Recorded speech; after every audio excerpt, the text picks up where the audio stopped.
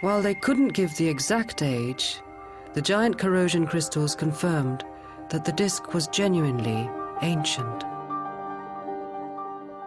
It was a revelation that was about to have even greater significance, because something was about to be uncovered that would transform the disk from being merely a great find into a worldwide sensation.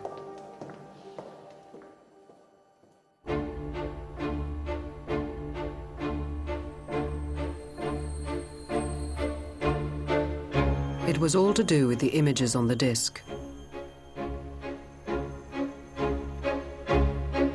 The moon and the sun were clearly visible.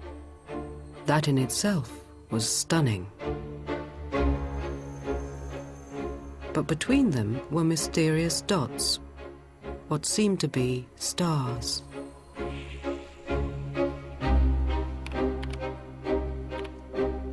So astronomer Professor Wolfhard Schlosser was called in to try to identify them.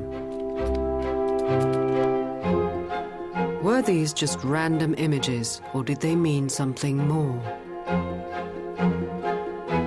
Could Bronze Age Europeans have been advanced enough to have mapped the stars? First, Professor Schlosser isolated the largest group of stars.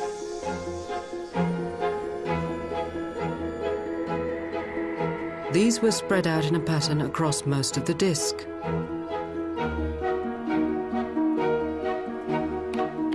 Then he ran them against a computer program to see if they would match with the stars in the night sky.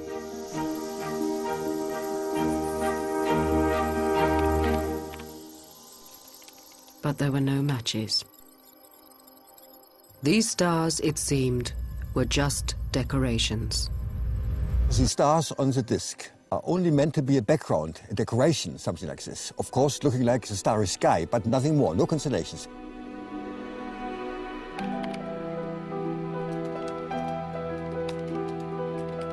But then his attention turned to the small cluster of 7 stars right between the sun and the moon. It seemed to form a distinct pattern, like a constellation.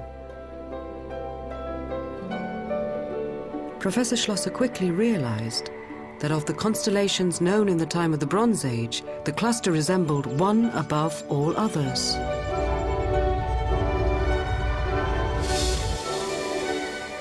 The Pleiades. The Pleiades is very well known in Greek, in Mesopotamia literature, as a very important star or star group.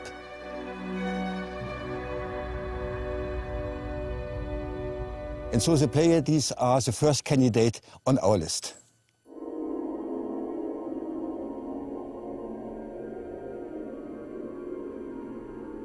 The Pleiades is one of the most mysterious constellations in the cosmos.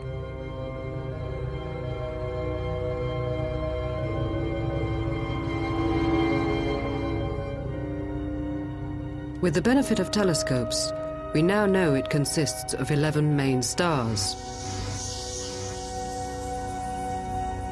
But several of these are barely visible to the naked eye. Usually, only 6 or 7 can be seen. So Schlosser turned to the oldest images of the Pleiades that he could find. Tablets and scrolls from the East. And there he saw a wonder. The Pleiades, drawn with just 7 stars.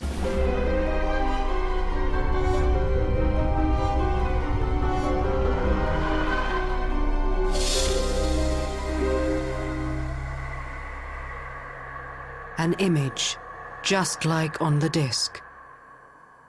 I nearly had tears in my eyes because it came as a surprise to all of us, because we would imagine such a find in Egypt or Mesopotamia, but not in Central Europe, Central Germany. And so it was fantastic to all of us, and I nearly had tears in my eyes, yes.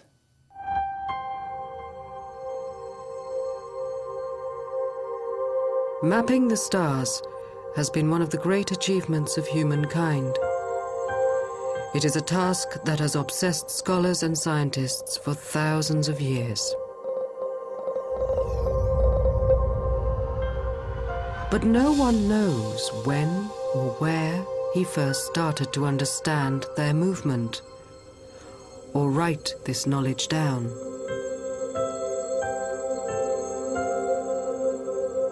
What is for sure is that in the civilizations of the East, Egyptians and Babylonians depicted their important constellations as animals. But realistic star images did not appear until 1400 BC in Egypt. These had always been considered to be the oldest known to man. But all that seemed to have just changed.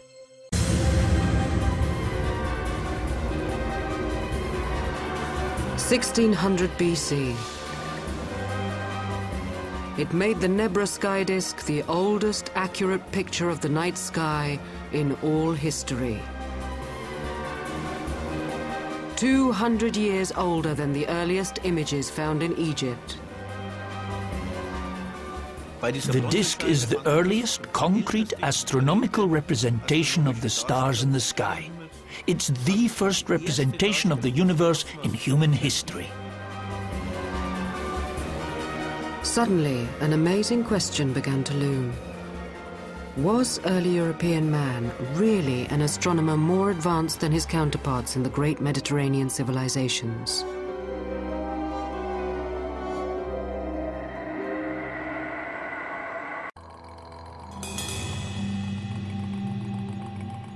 The disk contained not only an image of the stars, but also a moon and an image of the sun. And beneath it, a curious golden curve. And it was now that the hard questions began.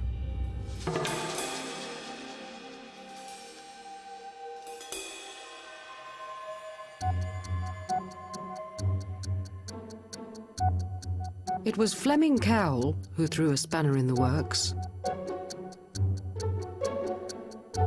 At the Danish National Museum, he has built up an incredible collection of ancient images of ships carved into rocks all over Northern Europe. They're represented as curves, often surrounded by tiny strokes. But these are not images of seafaring ships. These ships we see carved on the rocks of the north. They are not ordinary ships in our practical sense. They are not sailing ships just for fun or for transport. No, they are ships of the religious world. Fleming Cowell now made a vital connection between these religious ship images and the curve on the Nebra disk. Both in the north and on the Nebra disk, we see the ship together with the sun, helping the sun over the heavens or through the night, through the underworld. I believe that the ship on the Nebra disk is the sun ship.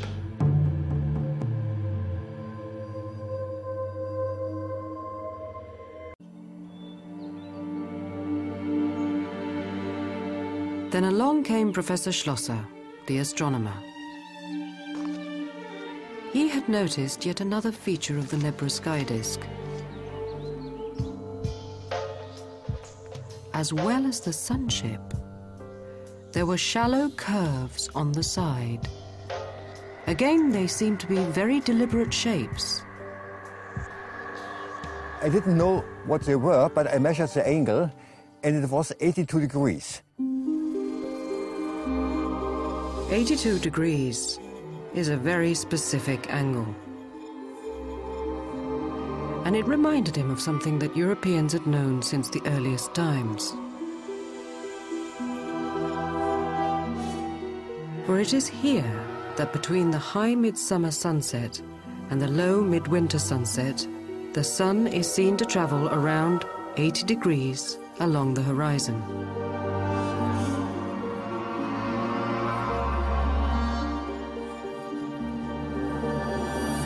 Since prehistoric times, ancient monuments have been aligned to mark these solstices all across northern Europe. But the precise angle varies from place to place. Further north, it would be 90 degrees.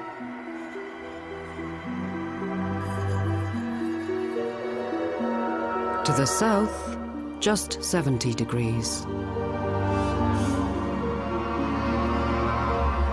In just a tiny band of Central Europe would the sun's journey measure exactly 82 degrees.